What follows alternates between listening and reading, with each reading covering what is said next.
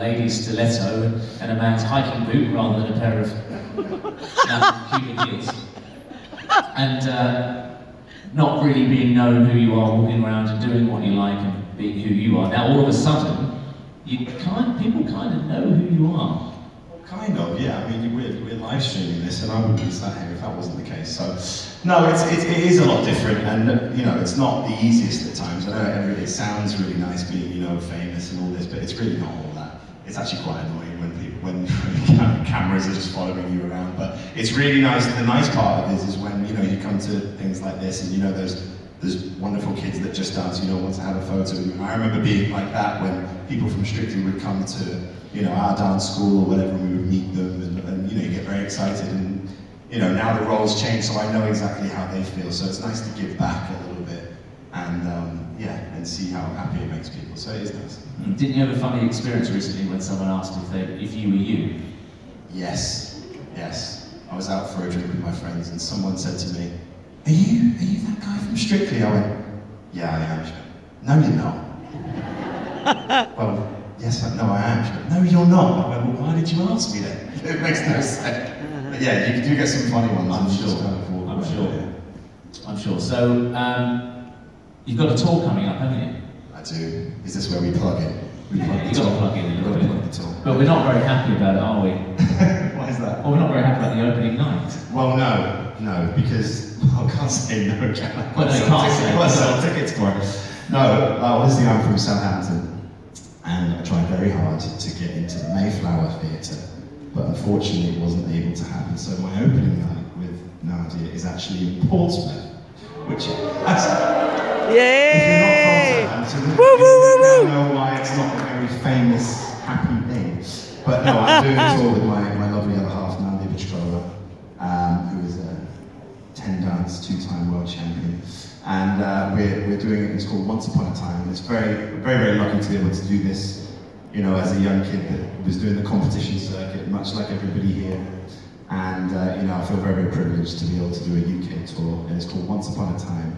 And if you would love to come and watch, I would be very, very grateful, but if you don't, and it's absolutely fine. But yeah, there's the plug for my tour with Nadia. And our main thing is we want to bring back the traditional, proper ballroom and Latin dancing that maybe sometimes goes over our heads nowadays on Strictly. Maybe it gets a bit too fun. So we really want to make sure that it's ballroom and Latin that we know and love. So. And you've got some actual ballroom and Latin dancers in the video as well, haven't you? Yes. We've got a cast of 6 other dancers, two former British champions. We've got Chloe Hewitt, who's a British champion. We've got Oliver Beardmore, who was also a British champion.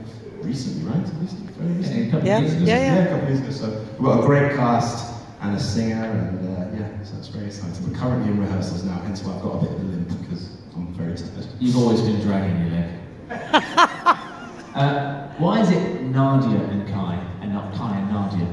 Well, you know, everyone's known as, I won't say names, but you know, it's always the man's name first, so I thought, you know, why not be a gentleman and put the lady's name Very first? nice of you. Yeah. Oh, isn't that gentlemanly? Gentleman, isn't it? You have grown, haven't you? You have grown. Now you're Kelly and James, you're not James and Kelly. No, we are not. It's alphabetical. That's okay, fine. Now, we've got a couple of questions. Here's one. Okay, go on. Handed to me. Why did you choose dancing and not follow your father in football? Oh, I'm just saying, we're quite pleased. Southampton won tonight. It's good. We needed a win. We both did exactly the same thing. Saw the result. We both did that exactly at the same time. Yeah, we did. Uncanny. The reason why I chose dancing over football, I had just to put it in perspective, I had a Premier League contract from Southampton that was on the table, and I had the current, she was a juvenile British champion, and going into juniors who wanted to dance with me, so I had a bit of a dilemma because I was not very good at dancing at the time, still not great now, and I was pretty good at football, and my dad was saying, well, what are you going to do? You know, he's from Newcastle, bit of a Geordie, Billy Elliot dad moment, and I said, well, Dad, I think I want to be a dancer. He was like, oh yeah, okay, right. Why? I was like, well, I just love it, you know. He was like, yeah, okay. My dad was like loads of girls there. Went, okay, fine, you're good. Yeah. So it ended up being good, and my mum, who's obviously here as well, she was very supportive, and turned out pretty good. So Yeah. Not bad. Actually, the question did say in brackets girls, question mark. There you go. There you go. It was all about the girls, wasn't it? It was all about the girls. So in your dancing career, over the years, by the way, no one's put their names on this, so we don't know who's written these Anonymous question. So over the years, I assume you had a few dance partners. What makes a good and bad partner, and why did you split with the good ones? Well, I don't think, I'm going to answer that for them, whoever it was. He didn't split with the good ones, they split with him. Woo! Because he brought a stiletto and a man's hiking dress. What makes a good dance partner? For me, I think balance. I guess that's probably the key word, is balance in every kind of, in all parts of life. It's important, especially when you're dancing, because you have to have the perfect relationship, you have to be a team, you have to work together.